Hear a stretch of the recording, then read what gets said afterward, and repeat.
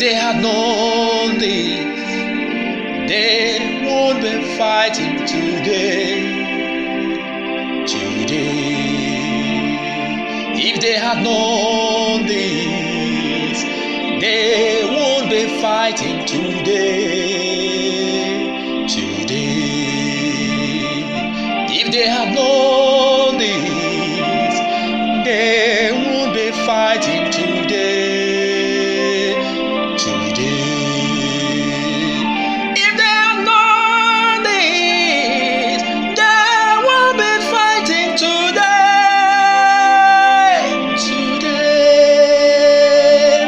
If they had known this, they won't be fighting today.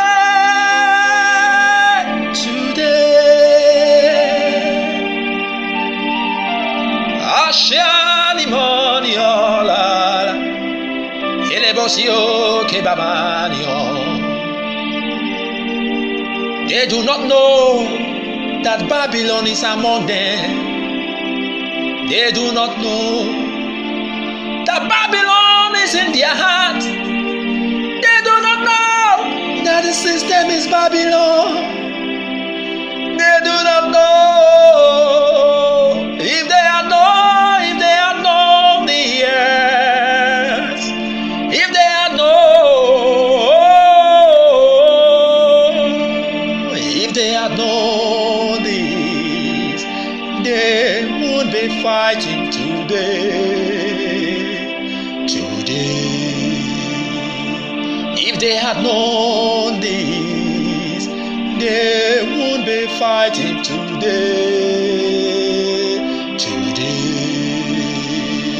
If they had known this, yeah, they would be fighting today.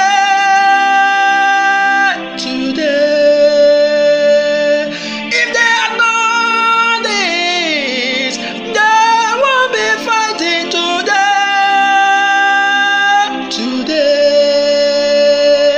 If they had known, if they had known, if they had known this, yeah.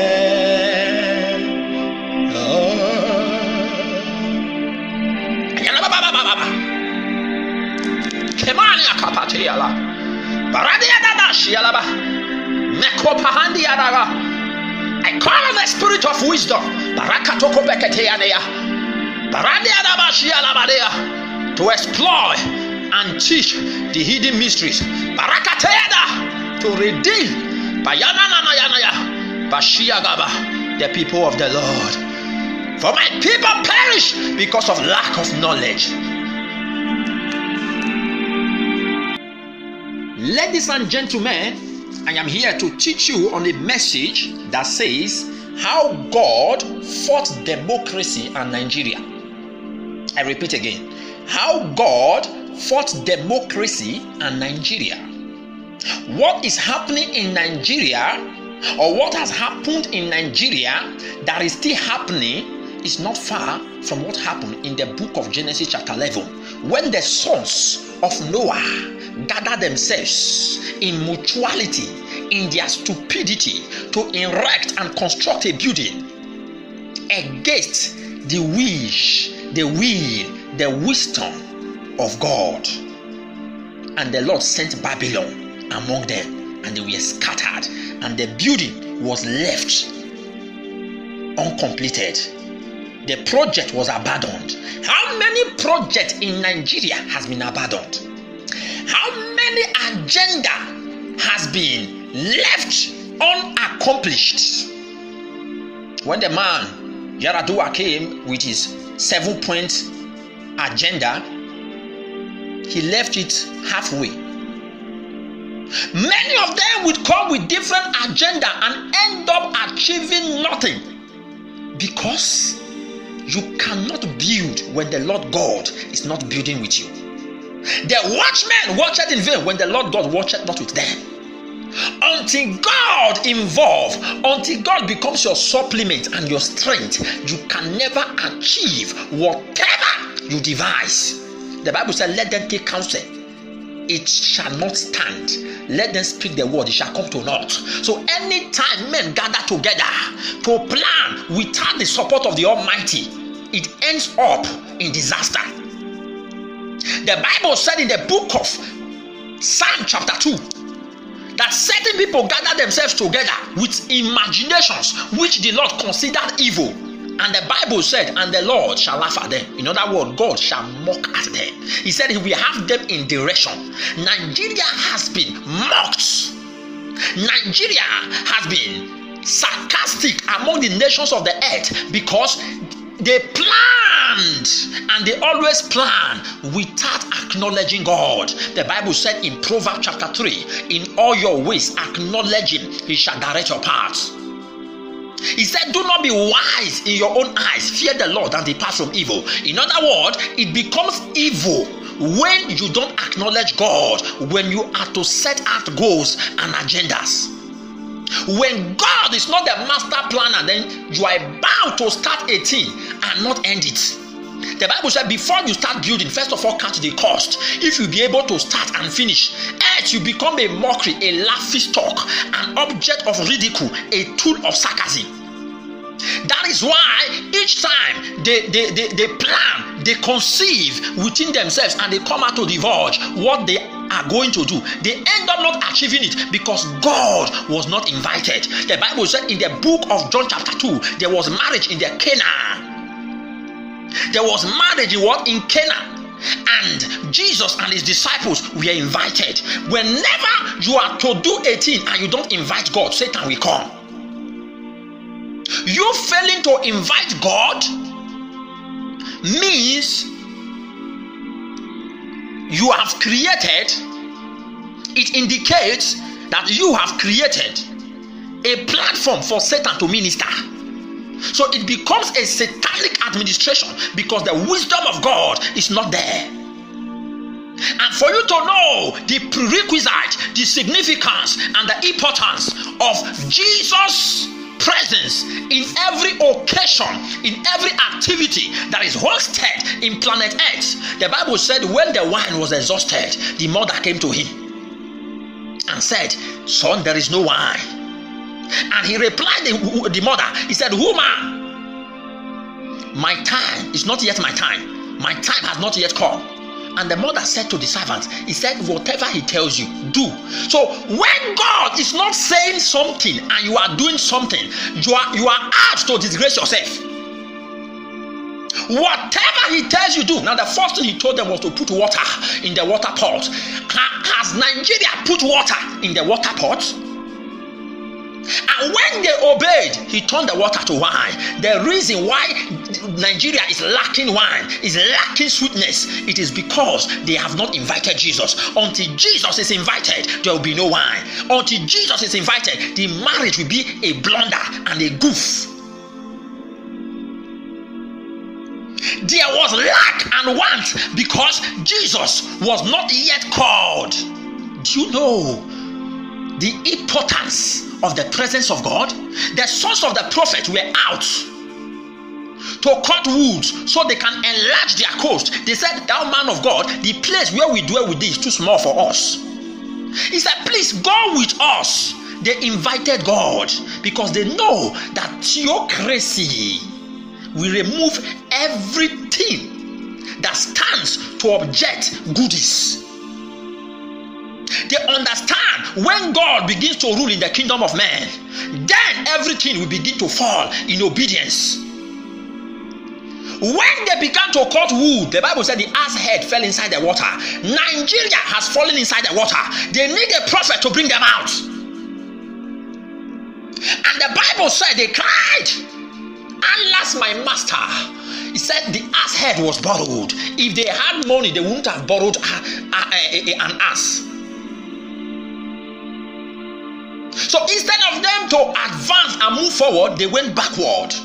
Because there was a demon who came to confront them and stop advancement. Each time Nigeria tries to advance by borrowing money from other nations, they end up in debt because no prophet is with them. God is out to help in the time of need. That is why the Bible calls him the very present help in the time of need. So when God is invited, anytime issues emanate, then the Spirit of God will eradicate the issue. Because Elisha was there, the ass head came out. He understood a system that the individuals did not understand. Nigeria is out and set to achieve a goal, but do you understand the mystery behind what you are about to achieve? Do you understand the secret and the wisdom to demystify the hurdles and the obstacles that want to prevent what you want to achieve? A prophet understand this. I'm not talking about all these modern prophets that are eating bribe and talking nonsense from the two sides of their mouths. I'm talking about men who has been with God. Elisha understood that you can cast a stick inside the water and the acid will come out. It's a system in the spirit. He understood you can cast a stick inside the water. Try it, it won't work for you. There is a spiritual mindset that balances the equation when it is deployed. He casted the stick inside the water and the acid came out. He said, stretch thy hand and take it. Nigeria will only take what belongs to them until God involves. A lot of debt because no prophet. A lot of setback, no prophet. A lot of trouble, no prophet. What we have are visionaries. What we have are soothsayers. What we have are predictors. Prophets are solution to their generation. They break every satanic coagulations. Genesis chapter 11 verse 8. And the whole earth was of one language and of one speech. There was a time, child of God, that men came in Nigeria and had an agreement that different tribes should be unified. And it should be called Nigeria. God was not against the amalgamation. No, some of you now, you come and begin to say some certain things that why did they amalgamate us? It is because their system failed them. That is why you see reasons not to agree with the amalgamation of Nigeria. You must understand that God allowed it for a purpose. I will reveal the purpose to you at the end of the sermon. But let me first of all deal with some mysteries about how God has been battling Nigeria. The whole earth was of one language and of one speech. So when these men came together, amalgamated tribes, and they became Nigeria, God did not have issue with them. But when they adopted a system called democracy, in other words, God is subtracted, Satan is invited through the wisdom of mortals. And God said this cannot work. That is where the spirit of Babylon entered Nigeria and began to savage them. From that time, even till now. In verse 2, I read verse 1 of Genesis 11. Now verse 2, and it came to pass, as they journeyed from the east, that they found a plain in the land of Shinar, and they dwelt there. Verse 3, and they said one to another, go to, let us make brick and burn them thoroughly. And they had brick for stone, and slime had they for mortar. Verse 4, and they said, God told, let us build us a city and a tower, whose top may reach unto heaven, and let us make us a name, lest we be scattered abroad upon the face of the whole earth. Let us make us a name. Child of God, when you are out in quest for a name, it must be in alignment with the wisdom of God. God promised Solomon, he said, I will give you a name among the kings who has name in the earth. And God fulfilled it in his own wisdom. God is not against you having a name. As a matter of fact, he's in the business of giving men a name. But when the purpose, the achievement becomes an abomination that reaches heaven, then an issue will come. The Bible said, let it reach what? Heaven. Let what? The top. And they said, go to, let us build a city and a tower whose top may reach unto heaven. In other words, what they were telling God is that we are about to commit an iniquity that we get to heaven. Each time you see God saying that their iniquity has come up before heaven, it does not mean that when they started the iniquity, he didn't see their error. It means it has come to a level that he can no longer ignore them, but to strike them. It means the sin has become too cyclopean, too Brobdinagian, too conspicuous, obvious and blatant, transparent enough to provoke and agitate the judgmental side of God. So when God begins to discipline mortals, it's as a sign of a sin that has come up to heaven. So before the building could come up, their iniquity that came due to their evil imagination has reached heaven already. So God was stirred, and the Bible said God looked. In verse 5 now, and the Lord came down to see the city. Why did God come down? Something has disturbed his peace there. And the tower which the children of men builded. And the Lord said, behold, the people is one, and they have all one language. And this they began to do, and now nothing will be restrained from them, which they have imagined to do. God told, let us go down and there confound their language, that they may not understand one another's speech. This is where the spirit of Babylon came. In verse 8, so the Lord scattered them abroad from thence upon the face of all the earth, and they left off to build the city. What is my point? When God created Adam and Eve in Genesis, the Bible said God said multiply and replenish the earth. So the very wisdom and the mind of God was for men to multiply and fill the earth. That is why when God called Abraham into his covenant, he told Abraham, I'm going to make you the father of nations. Thy seed shall be like the seal of the sand of the seashore. Now, the wisdom of God from the beginning and in continuity is for men to multiply. But the imagination of these people scattered everything. So for them to build a tower was not the issue. For them to have a name was not the issue. But when they said they don't want to scatter, they want to be in one place, God said, Satanism has been invented by mortality. So at this point in time, brutality is the answer. The Lord changed their language. Babylon entered. This is the issue of Nigeria. The spirit of Babylon is savaging and ravaging Nigeria like a piece of garbage. That is why we are not speaking the same language. I'm not talking about tribal language. I'm not talking about the physical language, child of God. The physical language is not the issue we have in Nigeria. The issue we have in Nigeria is the spiritual language that is changed. The language of the mind. We are in a generation where English has united every man. We can understand ourselves through a system called English. But yet we find it to comprehend each other. There is Babylon in the church, Babylon in government, Babylon everywhere, because God has sent a spirit because of the evil imagination of mortality. Because of what they have conceived, the conception bettered disaster. The conception bettered destruction. The conception bettered delusion. We are in the state of perplexity and bemusement. The nation is razzled and dazzled. The nation is razzmatized beyond human comprehension. And if we must unravel this mystery that has blackened the heart of our understanding to our destruction and delusion, we must learn how to seek God in the secret place of the Most High. The problem in Nigeria has gone beyond academy. It has gone beyond scriptural knowledge. It has to do with seeking the Lord. There was a confusion in the kingdom of Nebuchadnezzar in the land of Babylon, and Nebuchadnezzar needed answer to his confusion, and he created another confusion by telling them to tell him his dream and interpret it. And the men of Babylon were confused. The astrologers failed, the magicians failed, the sorcerers failed, the time gazers and the stargazers failed. Everything that interprets dream in Babylon failed. Why? It has gone beyond books.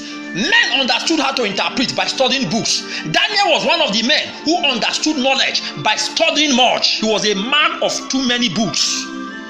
But at this point in time, the wisdom that can come from letters, the wisdom that can come from history, the wisdom that can come from might, the wisdom that can come from legendary, failed every man. And Daniel knew that the only way is to kneel down and face the wall, lift his hands and call for the God who dwells in the secret place to reveal the secrets to him. And that is how the coagulation was ameliorated. What is my point, child of God? The problem in Nigeria has gone beyond grammar, has gone beyond prophecy, has gone beyond every factor that has been deployed to help Nigeria.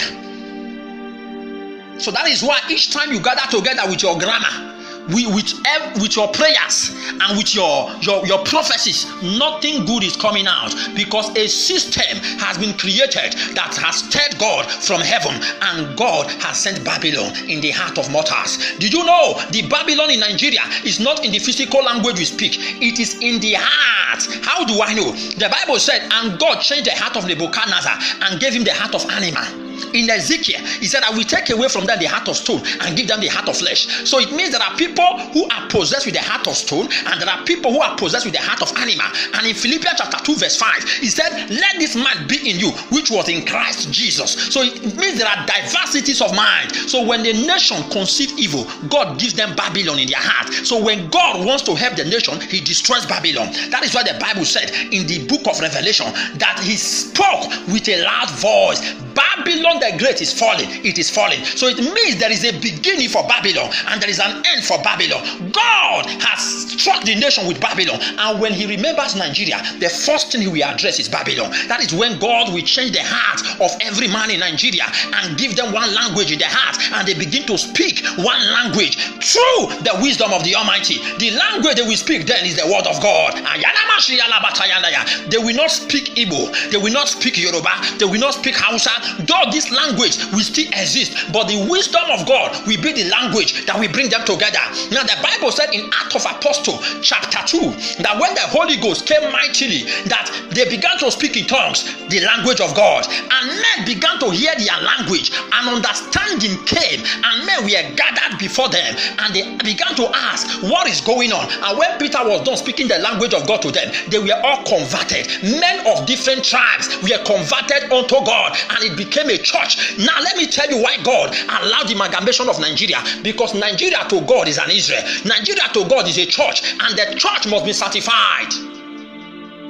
There is nothing that completes a church than different tribes, different language, different people, different color, different complexion coming together to have one mind. That is why Jesus went about choosing men from different family, and they came together and became one. And the Bible said in Acts of Apostles that no man owned his property all by himself, but rather they shared everything together. They had everything in common. Because why? God has given them a language of unity that will not allow division. So that is why when a man came to create division, to change the language, Ananias and Sapphira, they died by the Holy Ghost. Because when God has started the work, he must finish the work. He said the hand of Zerubbabel has laid the foundation, the hand of Zerubbabel will finish it. He that started the good work in our life is capable to finish it. One time God told me in the church, he said, do you know what it means to be capable? I said, what? He said, to start, to be able to start and finish it in. So Nigeria is not capable because God has not made them capable. Nigeria is not capable because God has not supported them. When Gideon was frustrated, despite all the virtue, despite all the gift, despite all the talent, he could not achieve the desire of Israel for them to be liberated from the hand of the Midianites who oppressed them, who showed them tyranny in the fullest. The Bible said when the angel of God spoke the language of God to him, he said, go now in this thy strength. And that was when victory came. Oppression was lifted. Poverty will be lifted from Nigeria. Destruction and confusion will be lifted from Nigeria until the language of God come. Let the church pray for the language of God, and that language will only come through theocracy. Until you seek the face of God, you will not see.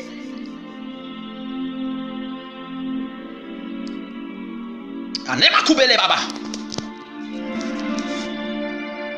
you must understand that the language of God is confusion to his enemies and wisdom to his people. That is why when God wrote something on the wall, to Belshazzar it was confusion, but to Daniel it was an understanding. So when the language of God enter Nigeria like a rushing mighty wind, it will begin to kill the Ananias and Sapphira's. And fear will enter Nigeria.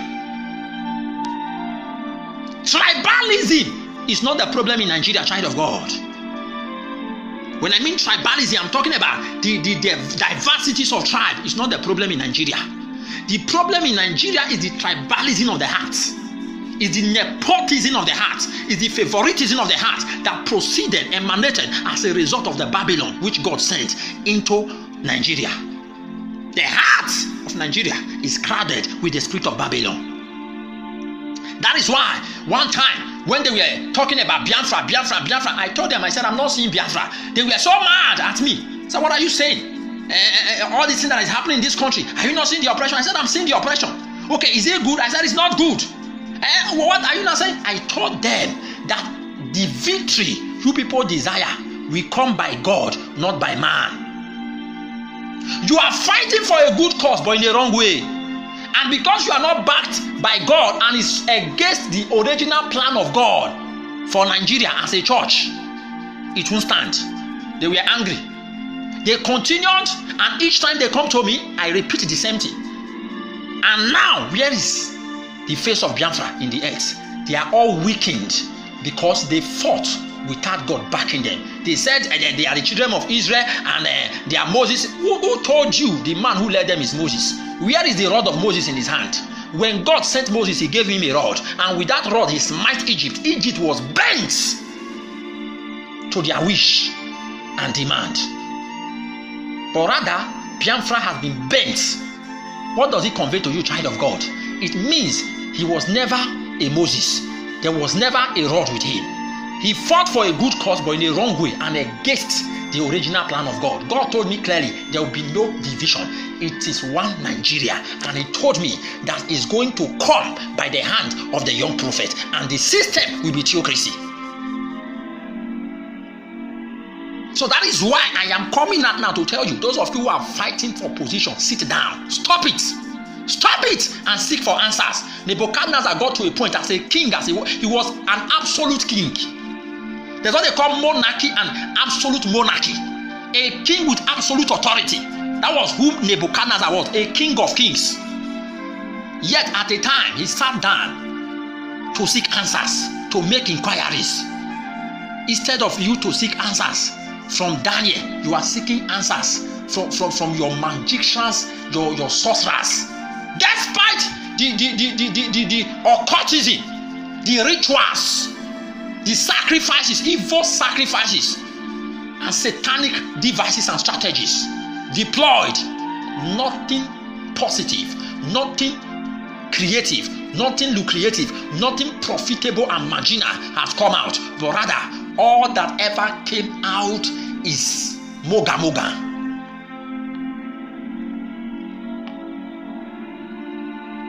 You must, that the Bible said that this men heard their language and they said, are these people not Galileans? How come they are speaking our language? The Spirit of God at work. So when the Spirit of God begins to move, he begins to speak the language of every man. He gives every man an understanding. When Peter was done teaching, 3,000 men were converted that day from different tribes. A brother called me and he was angry.